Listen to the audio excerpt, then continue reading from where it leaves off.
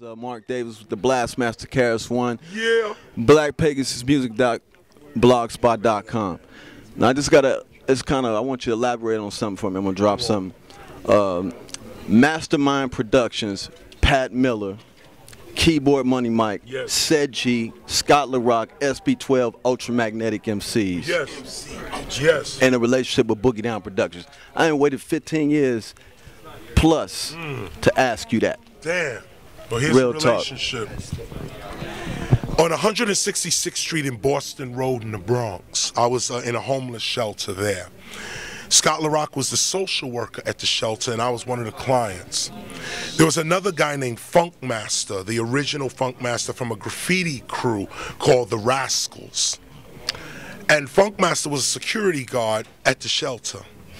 Funk Master heard me and Just Ice in the bathroom of the shelter beating on the wall, and Just Ice was doing LaToya back then on the wall. We used to go, I used to do the beat, and he used to be like, LaToya,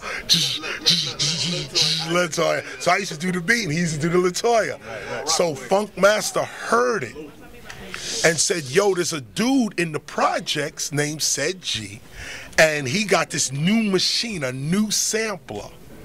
And you got to go check him. So I went over there. Now here's the deal. I'm coming out the shelter. I'm dirty. I stink. My clothes is like, I'm out the shelter. They didn't judge me. I'll never forget this about Said G, okay? When I met Said G, he was chilling. He was fresh from head to toe. He was eating every day. I walked in his house. I'm the homeless guy. I walk in. First thing, his mom sat me down. His mom sat me down and put a plate of food in front of me. I didn't ask for the food or nothing, but I guess they assumed. She put the mac and cheese out with the same. It just was like out of a playbook, like an African American recipe book. You know, mac and cheese, collard greens, fried fish, candied. It was like a Thanksgiving dinner. I sat down. Now I'm from the shelter. Everything's plastic and styrofoam. This is the first time in like maybe even a year that I see a ceramic plate and a steel fork. And I never forget, my hand couldn't adjust to the fork. I couldn't pick the fork up because it was a steel fork or silver or whatever it was. But I was so used to little plastic forks and styrofoam like for about a year. So I'm sitting in Said G house. His mom's come lay out the food. I almost bit the plate. Dude, I was like, yo, I scoffed that down. Anything Said G said at that moment, if he said, yo, go up the block and kill that dude, I was out. Yeah. Sure, if he said, yo, I need you to do anything he said at that moment, I was with it. Luckily, he said, yo, spit your rhyme. No problem. I start lacing him. Start giving him stuff about nuclear war and the universe and Malcolm X, and he was like, yo, ain't nobody rhyming like that. I didn't know. These are my rhymes. This is how I get down. So Said G was like, yo, you got to, come on, I got to record you tomorrow. I came back the next day. I'm in his room. This time now he brings like 5, 6 other MCs. Kool Keith is like 11 years old. Kool Keith is like, bro, he's a little guy running around listening to us rock. Like, this amazes me, like Kool Keith is now. But then Kool Keith was real young, Said G, and his brother Pat, rest in peace. So these 5 MCs are in there, and they have the old rhymes. You know, like Run DMC, you know, I'm D, he's Run, I'm J, he's D, we gonna rock this beat, da da da da da. They was going like that. So I'm coming with, that's all single, no more, no lie. That's how I was going. I'm like doing 16, but I never heard that. You know, this is before poetry was, that's before Eric B. and Rock, this is before all the styles changed. It was all Run DMC style. So Said G caught me, he said, yo, let's make demos together. So technically, I'm the first member of Ultramagnetic. Technically, it could have easily, if Said G said, no, I don't want you to go with Scott LaRock, you should be here. I'd be like, I'm sorry, Scott, I'm here with Said G. This is what, I was focused on Said G, and it wasn't about the music, it was about the food. It was about the food and the warm plate. And to be in a room, like outside the shelter, I was like, I can live here forever. I'm homeless.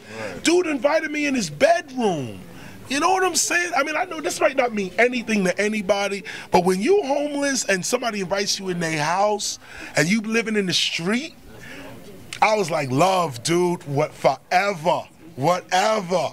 And so it just so happened, he meets Scott. And then Scott start handing him records and say, I want you to chop this up. I want you to sample this. I want you to play this. So Said G would get the records from Scott and he would chop them up into what you now hear as Criminal Minded. Said G produced that whole album, other than The Bridge Is Over and maybe Elementary. I produced The Bridge Is Over. Scott did Elementary. But everything else on that album, is Said G. The program, even the second Bridge Is Over, the original Bridge Is Over was me, but the second Bridge Is Over was Said G. And Greg Nice from Nice and Smooth. When I was doing The Bridge Is Over, Greg Nice was there at Alert, and everybody was just adding 8 pieces. Like we did it in one take. So it's like I jumped up, I just started. The bridge is over. So as we were going, we'll get back to that. We'll get back to that. We'll get back to that.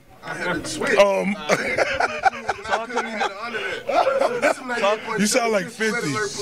You sound like 50. That's what he said. He's like, yo, I was from Queens. I'm over here, 88, man. Hey, so how come you never got a chance? You didn't do an Ultra never?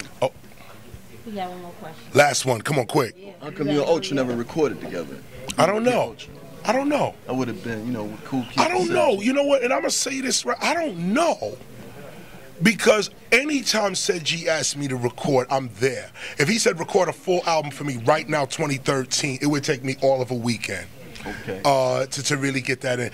Ultramagnetic is beyond a group to KRS. These dudes started me, like, from homelessness to producing the album, and then they went on and did their own thing. This is a brilliant mind, Said G.